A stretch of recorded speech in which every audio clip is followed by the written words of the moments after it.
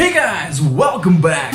11 years before the Metroidvania label was even thought of, there was this title that unknowingly gave birth to that subgenre. Let's explore the universe and development around the Sacred Armour of Antiriad. Earth 2086. A world on the brink of collapse. Weapons of total destruction were mobilized. Incoming alert! Incoming alert! The retaliation was swift and deadly. The ravaged planet was plunged into a nuclear winter. Centuries passed, and from the chaos emerged a new race, strong and resilient. The people came to know a simple and peaceful life. But one day, out of the skies, an invasion force from another world. The attack was swift and savage. Their weapons were sophisticated and they showed no mercy. Filled with grief at so much death, the people fought back bravely. But bravery was not enough. All remaining able-bodied men were set to work mining the planet's valuable ore, while the tyrants ruled from their stronghold deep inside the volcano. The elders plotted to overthrow the oppressors, and they hid newborn male children and raised them in secret camps, teaching them ancient battle arts. One stood out as a champion. His name, Tal. Tal, you have been chosen as the one who will save our race. You have heard the legends of the Sacred Armour. Now is the time to bring it back from the dead.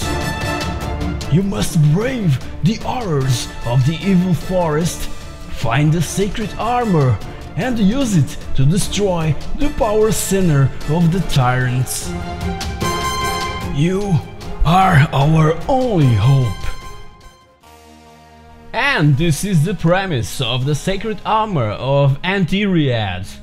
As you can see, comics were a source for creativeness from the team behind this title, and Dan Malone, the designer responsible for it, that had never touched a home computer before, made this 16-page comic book himself to come bundled with the game. But the very first thing that we think of when looking at its box art is the obvious inspiration on Iron Maiden's logo. Dan Malone had just finished college and computer games were a completely new thing to him. However, an advert from Palace Software asking for an artist with no previous experience with computers caught his eye. He then started working with sprites for Cauldron 2 on the Amstrad and realized that things had advanced quite a bit from the early days of video gaming. Rapidly, the ideas for Antiriad started to emerge. Then Malone's colleagues pointed out some titles for him to play, so that he had an idea of what people were playing and what could be possible to accomplish. So in the end, and being a huge fan of 2000 AD style comics, he designed a game with high-tech references on a post-Holocaust world with a mythical theme. In this platform arcade adventure maze type of game set in the year 2086, we control Tal, this Tarzan boy that runs around like the wind, trying to find the Antiriad suit that will protect him from the volcano's radiation, destroy the alien citadel, and save his people from slavery.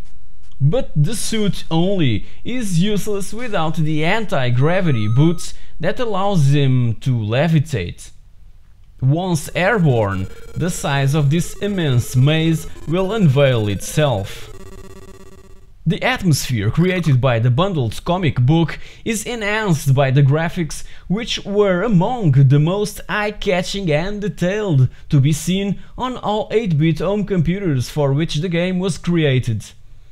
Huge sprites were used, with superb smooth animation and even toss air waves as he runs, jump and hurl the many rocks, knocking out the aliens. After we've located the suit, we can activate it by simply standing in front of it.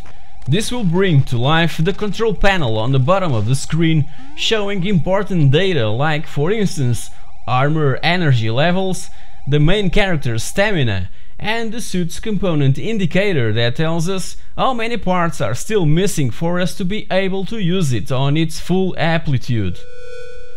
All components are of extreme importance.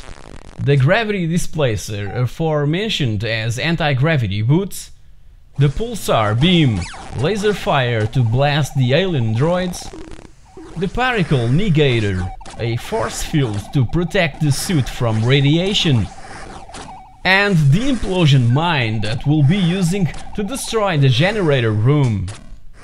Once with all the components, it's time to head down to the aliens' base, plant the implosion mine and blow them back to outer space. In October of 1986, Palace Software released this game. 60 days earlier, in August, Metroid was made available in Japan for the Famicom Disk System. In September, and also for the Famicom Disk System, Akumajou Dracula, also known as Castlevania, was as well released in Japan.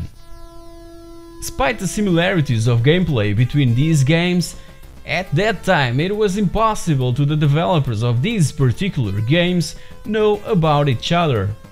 So it was a complete coincidence.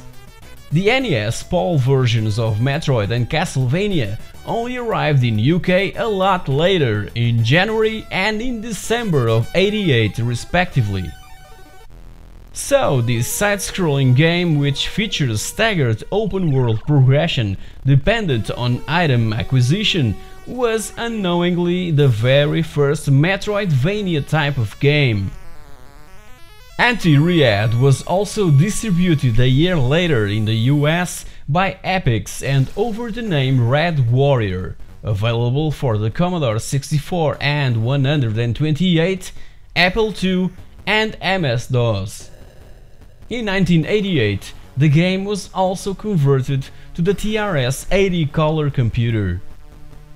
Graphically stunning, brilliantly programmed and nearly faultless, the Sacred Armour of Antiriad offers considerable scope for exploration, being a must for all mapping freaks and the very start of a subgenre that should have been labeled as Anti-Metroidvania. Sadly, on the ZX Spectrum side, there's no 128K version of this game. The presence of a tune on the background while playing would have added a bit more drama and suspense to this already staggering game.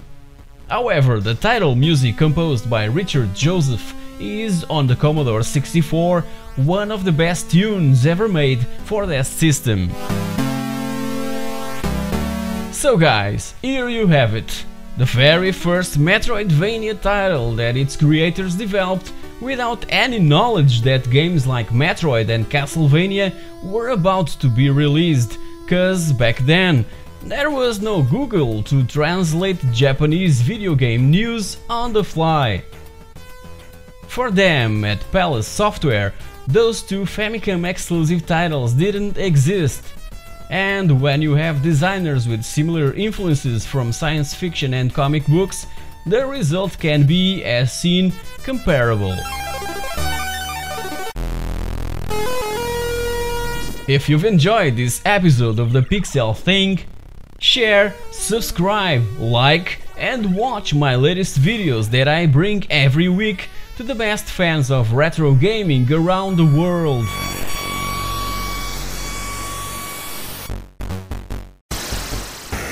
Thank you very much for watching, and I'll see you all next week.